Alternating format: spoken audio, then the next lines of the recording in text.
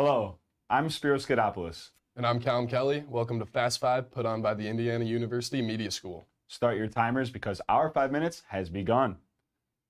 This past Saturday, IU football traveled to Northeast Lansing, Michigan to take on the Michigan State Spartans. Our Jesse Witt has the recap. Coach Cignetti and the Indiana Hoosiers traveled to East Lansing this Saturday to take on the Michigan State Spartans. Curtis Rourke was back under center, aiming to lead the Hoosiers to a perfect 9-0 record. The game started slowly for the Hoosiers, who found themselves trailing 10-0 at the end of the first quarter. However, Rourke quickly turned things around, connecting with senior tight end Zach Horton on a 17-yard touchdown pass, bringing the score 7-10. Just a few plays later, sophomore defensive back Amari Farrell grabbed an interception. A couple drives later, Farrell did it again, recording his second interception of the game, delivering a crucial boost of momentum for Indiana. The Hoosiers carried their momentum into the second half, opening with the safety and quickly following up with an 18-yard touchdown reception by Miles Rice, widening the lead 33-10. Indiana closed out the game with 2 additional touchdowns, a 16-yard rush from Omar Cooper Jr., and another touchdown catch by Elijah Surratt. Michigan State came out and really made some impressive plays on offense, throwing and catching. And we responded with a nice touchdown drive, and then we got a couple turnovers on defense, which were huge. And, we were making plays on offense, timely plays. The Hoosiers dominated after the slow first quarter, securing an impressive 47-10 victory. Rourke finished with an impressive 4 passing touchdowns on 263 yards. With the win, the Indiana Hoosiers improved to 9-0, remaining at the top of the Big Ten Conference standings. This Saturday, they return home to face the Michigan Wolverines in what's shaping up to be their most anticipated game this season. It's an exciting time to be a Hoosiers fan. Thanks, guys. Back to you in the studio. Following another dominant victory, the Hoosiers climbed all the way up to the number 8 spot in the AP poll, between Tennessee and BYU. This Tuesday, the College Football Playoff Committee will release their first set of rankings. Look for that Tuesday night on ESPN at 7 p.m.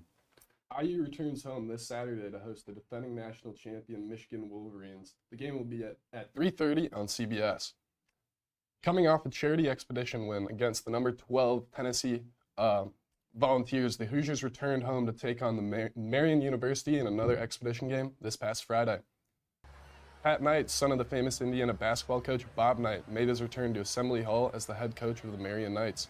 The Hoosiers came out strong, hitting the first 7 of their 8 shots, and by halftime, the Hoosiers led 50-25, with Malik Renew leading the team with 12 points and 6 rebounds. The second half was equally as dominant, with Umar Ballo taking command with 16 points and 7 rebounds. The Hoosiers ended up winning the game 106-64, with freshman Bryson Tucker leading the team with 19 points. Overall, Indiana shot 65, though they shot 24% from 3, and that's something the team has been looking to build off of. Well, again, we didn't shoot it well from the three-point line. We shot it well from 2s. And, we had all good looks, and we're going to keep shooting them. Eventually they'll go in, but what I like most about the game tonight, we defended, and we had 33 assists and 10 turnovers. So that's a positive.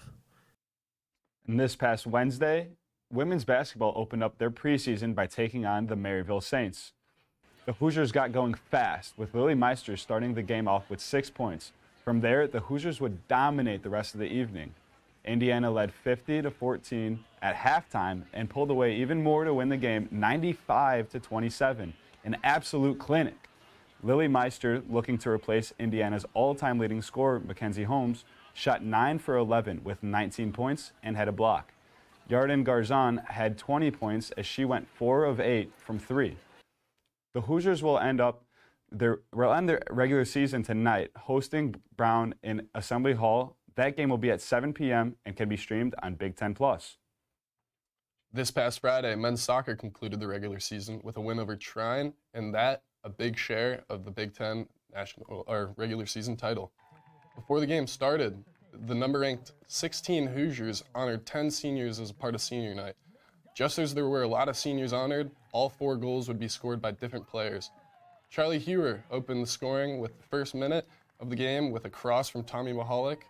Then, in the 8th minute, Hewer turned around and served up the assist to Michael Neski for the second Hoosier goal of the night. The third goal came from Collins Odor at the back post, and Alex Barger made the lead 4-0, and the Hoosiers would win the game 4-1. The Hoosiers once again came through in October, winning 9 games, losing none, and tying only 1.